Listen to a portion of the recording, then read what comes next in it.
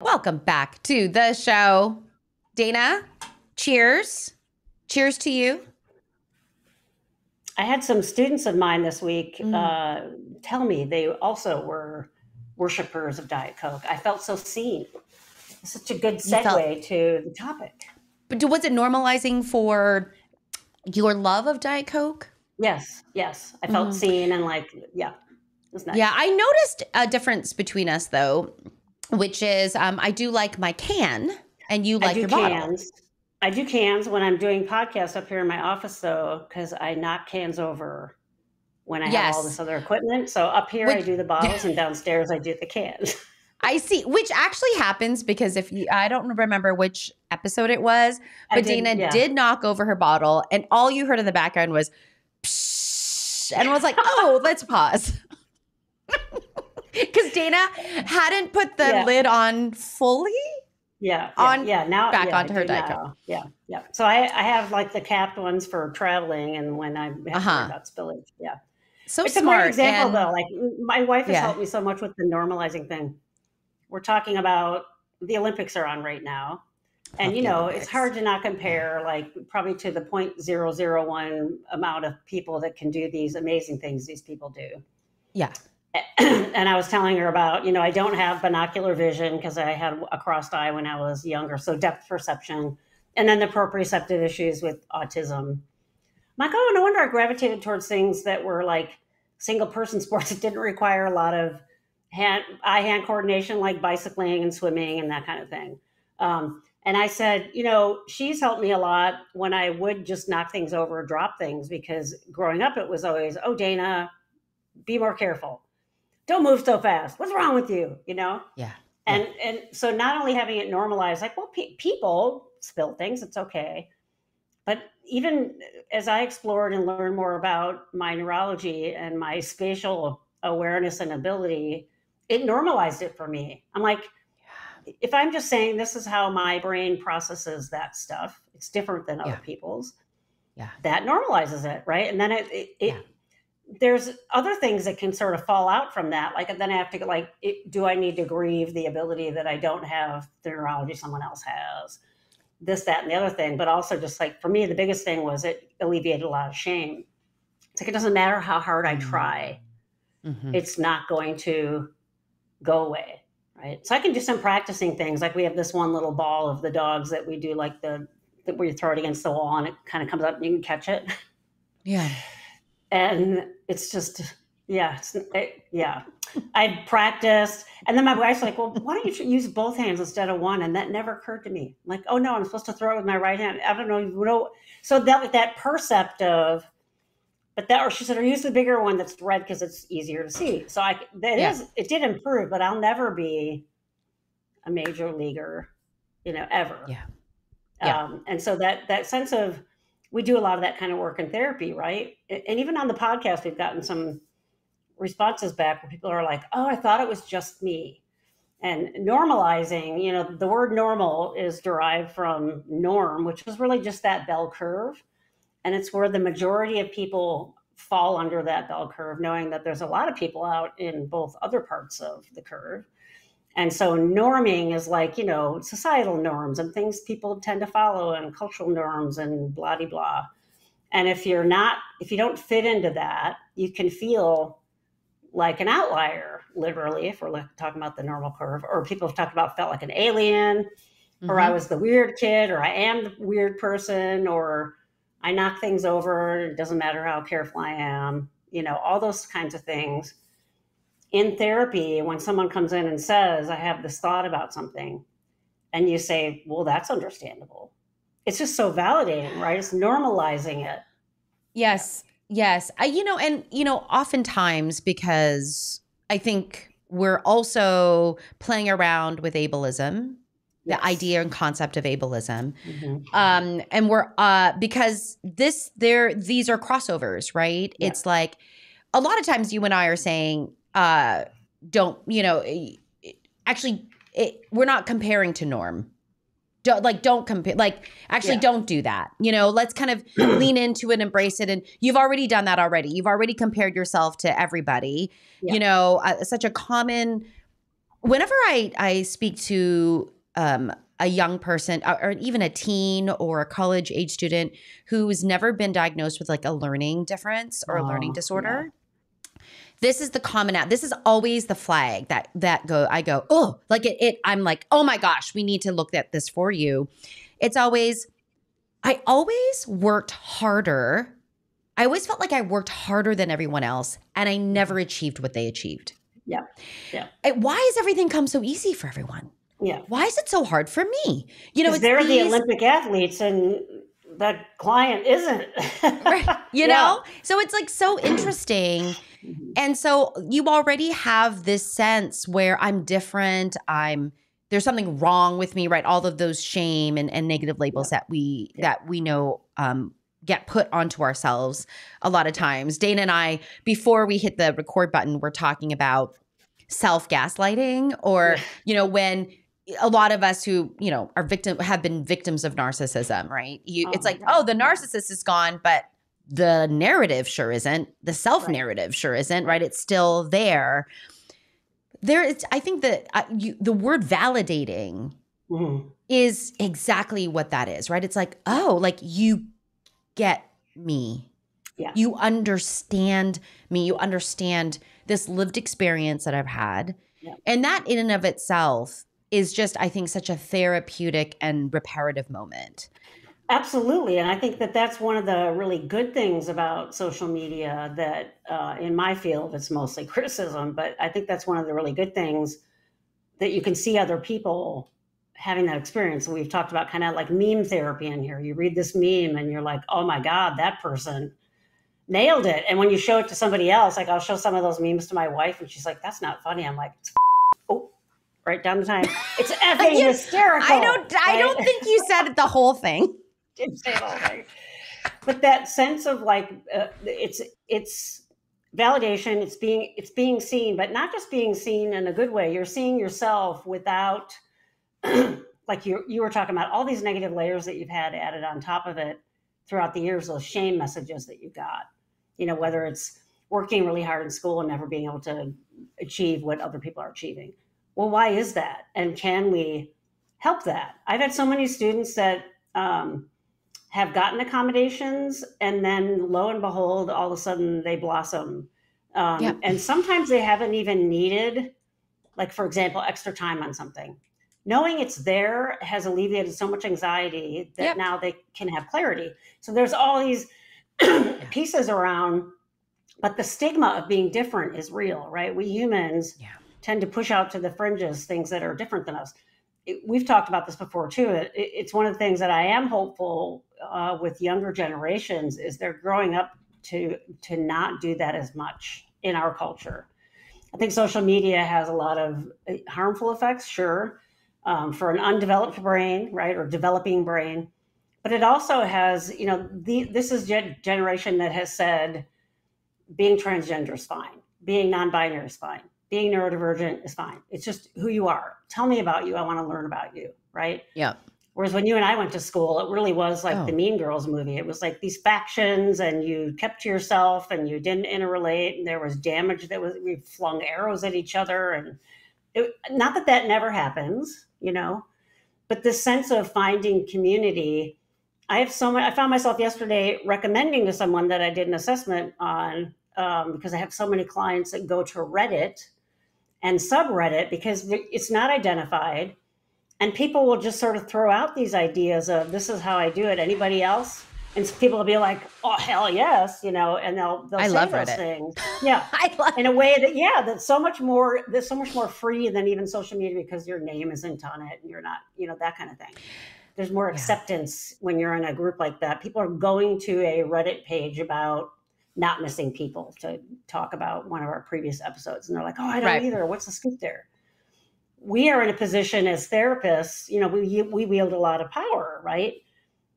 When we normalize things, or me as a I have yet to assess somebody, knock on wood, who comes to me that says, I think I might be autistic, that hasn't been yet. And it's not that I'm a bias, like looking forward. They've done all this research. They're pretty sure, but they need like that professional, put together a test battery and do it. And then it's just like, yeah, you're right. So that is that sense of validation and normalizing it for them, right? Whatever the need is. And so other people are saying, I don't need that. It's fine for me to know. Everybody's different. But we as humans tend to want to clump in the middle and have everybody be the same. And when you're able to normalize something, especially if it's an outlying thing, it's huge. It makes every bit of difference. Yeah. Yeah. And I think it's a power tool for a therapist to be able to reflect someone's experience so that they feel heard and understood and seen and not judged. And that sometimes it's like to say, wow, it's like, using normalization incorrectly, it can be minimizing. So yeah. Everybody does that. Everybody's autistic, right? That's a minimizing. Right. And so it's not so easy. I feel like it's this concept that we talk about a lot, but that it's actually a little bit difficult to apply and use correctly, because there's some things that we don't want to normalize, right? Because that could lead to minimalization. It can also lead to colluding. Yeah, right. Exactly. So this is a really tricky place, but I think when it lands really surely. Like it feels right. And as therapists, when we don't know, we toss things out at people and say, I'm going to spitball this. I want to play around with this a little bit. Tell me if it hits the mark. Yeah. Right? It's like help me find the target for you so that I'm attentively and thoughtfully, with intention, trying to understand this thing. And I find that most of the autistics that I work with, they're very, very, it's important to use the right word. Yeah. Right? That they want me to use the right word. If I reflect something and it's off by a millimeter, and I'm so glad that we have this kind of relationship, they'll correct me. It's not that, Gwen. It's they'll this. say, and it's like, it's not quite that. This is a better, right? Yes. This example is a better example. This one better describes my experience. And it's like, wow, like that's fantastic. I'm so glad that you trust me enough to not only speak up. Yeah. Because I'm not going to have an ego about it. Because I really desperately, deeply want to know like what that difference is. Yeah, because I'll even ask that too and say, okay, that if I'm not sure why that word is better, I might even say, I don't want to make an assumption because that word means something to me. Yeah. Tell me why that's a better word. And it really is about that getting to know you and having someone articulate it better. And that's all validating, normalizing.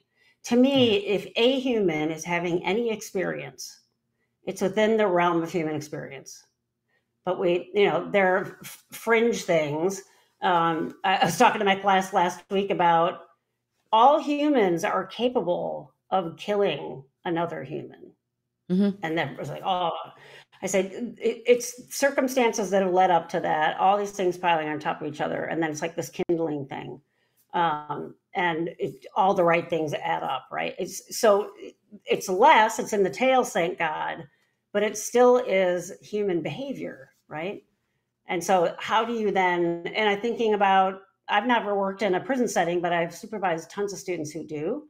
And it becomes something like, how do I now work with this guy who's in here for 40 years for something really activating like rape? And I'm like, oh God, you've got to go to understanding that brain. What led to that? How do you feel about it now?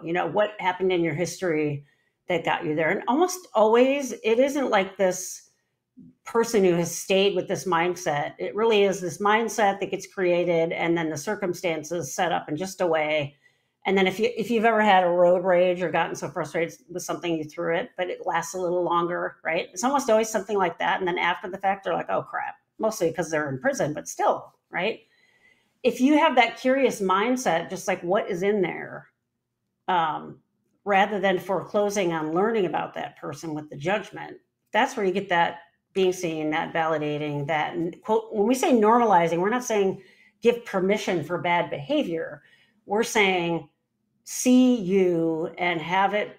How does this make sense to you? What might be going on, right? Yeah. Now that you know you're autistic and proprioception is an issue, oh, it all makes sense. Okay, now I can like be kinder to myself, right? That's sort of what we're needing.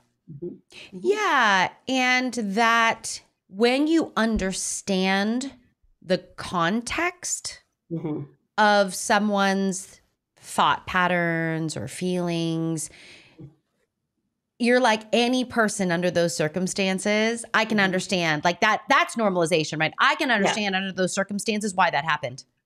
Right? Yeah, when you know that person, like I can tell right now that light on your hallway, I'm assuming it's your daughter walking by, is driving you crazy, right?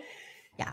So that sort of thing, like in my growing up, if I had something like that, I would have gotten teased about it. Oh, what's your problem? Let it go. It's like, you don't understand how itchy that feels, right? And so to say to that person, this is something I think my wife helped me more than anybody, really. And we always say it's a Montana thing because it's like, oh, they're just like laid back and it's all good. Yeah. She'd say something like, I see that that's really bothering you. Yeah. There's nothing we can do about it right now. Or move your camera. It'll be okay. I see you in your angst. I get it. Do you need anything? Yeah. Right? I need to move the camera. Go solve it. Go. Yeah. Let's take a moment. Yeah. And that's like younger kids, like you're talking about when you're in those settings like school, they're not afforded that luxury. Yeah. Right. Teachers like, oh, I can't, it's getting me pandemonium in my class. Is it really? Right. Yeah. The autism level up people on Facebook, they were presenting somewhere and one of them, there was a glitch in the technology, but she had to go in the podium thing to do something with the wires. And then it started working. And then she just stayed down there and was talking from under there.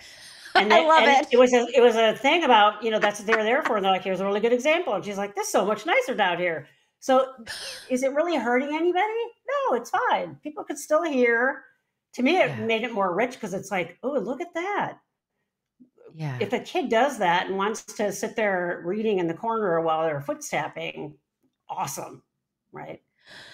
That's that validation piece. Right. Yeah, I would agree. You brought up like supervising your supervisees in the prison in a prison kind of context. And when in my grad training, I was for a year I did juvenile hall. I did a rotation in juvenile hall and a probational boot camp. And it really put a different spin on crime for me. Yeah. And because the probationary boot camp kids, they had a very kind of, I would, for the lack of a better word, militaristic kind of level system where it was like you earned your privileges and then you could go home on the weekend if you hit a certain level. Yeah. And I saw a few things happen. One is they sabotaged their leveling up because they didn't want to go home, but that wasn't like said outright. The other is that they would eat the most amount of food I've ever seen on a Friday and eat the most amount on a Monday because they were never fed over the weekend or they were left to their own devices. But the stories that I heard, which were absolutely heartbreaking, you understand, and I understood very clearly why they did what they did and why they were there, all the way to, in juvenile hall, which was different because I did solitary confinement. I like talk about cutting your clinical chops. Yeah. Which was that a 15-year-old young man was my first day there. A 15-year-old young man was in a padded room because he was hallucinating that he was on fire. Oh, God.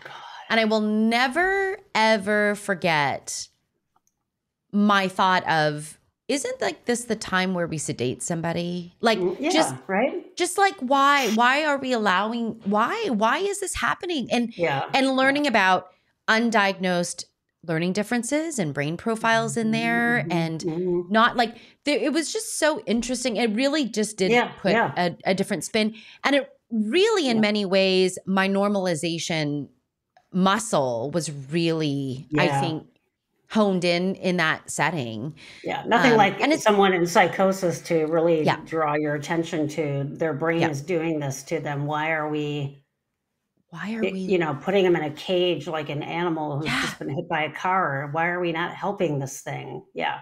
Yeah, it was awful. And it was, I was the first practicum student in my program to not be accepted into the program that I had originally applied for, which was a school district, was to do testing in a school district. Yeah. And I did later find out that they denied me because they thought that I would advocate more for the student than the district, which, spoiler alert, I would have. That's why my wife quit teaching first graders was because of that. Yeah. Yeah. So I got the only position that was left over, which was juvenile hall and probationary boot camp. And it was the best thing that ever happened to me clinically, because it opened the depths of my soul in these vast ways of holy cow, like we are the accumulation of our experiences, right? You know? So anyway, can I say one more point? Yes. Based on all that, to wrap it up. Yeah. We're saying having things normalized, having someone see you seeing them seeing you, and you saying, it's okay, it's who you are, is so reparative. I mean, you really can't underestimate that. And I think that that's, for me, what the neurodiversity movement has been. You know, if the neurodiversity movement hadn't been happening, I probably never would know, even still, that I'm autistic. And so to have that and have that frame of things, that it's like the Rubik's Cube. Mine was constantly the wrong colors, and I finally got it all. I'm like, oh, so that in any way you can get that is unbelievably healing and sense making for your own brain. And it's a marvelous thing. Yep. Context is everything, right? It's so helpful. And you know, it's allowed, it's brought us here to this point of being able to have these kinds of conversations, and hoping that it resonates with someone, even one person, of just, wow, like that was really helpful for me. Like that was reparative for me. You know, these types of conversations are supposed to open and be more expansive and embracing than anything else. Yeah. So that's right. I'm glad we get to do it. All right, everyone. Well, be good to you. And we will see you in the next episode. Bye. Bye, everybody.